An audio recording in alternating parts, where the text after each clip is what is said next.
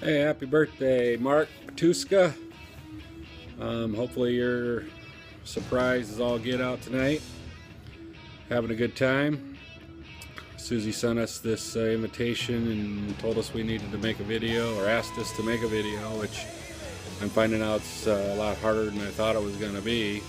I laid awake in bed many nights thinking of all the stuff I could want to say and all that good stuff, but a lot of thoughts ran through my head, so I had to write it down. So as you see me look up, I'm reading off a script. Anyway, I could reminisce about all the good and crazy times we had over the years, but now that we're old and CRS has set in, you know, can't remember stuff. I forgot more than I can remember, I think. I do remember a couple of year-old sayings, though, you know, like, give me a hug, or show me your tattoos, you know. Then I remembered there might be some young kids, and I really can't go into those and elaborate any farther.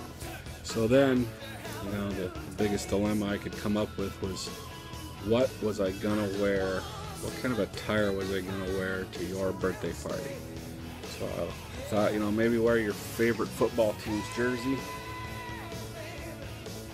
Then I remembered you're a Queens fan, but then I thought, you know, sticking with the football theme, maybe I should wear this. Go Orbs. You know, that was 32 years ago that we were Orbs, and that made me think, 32, maybe I should wear your favorite basketball player's jersey. But then I remembered you like that other guy from that era, but I can't remember his name.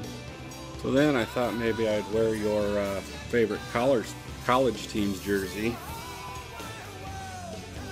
Go Hawks. But then I remembered you're a Gopher fan. So then I just decided I would wear this, because this seemed to be the most appropriate, and I think everybody in the room will agree with me that I do believe you are awesome. Great friend. I love you, brother.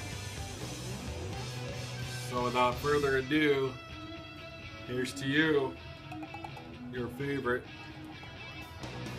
little Maker's Mark, a little Diet Coke.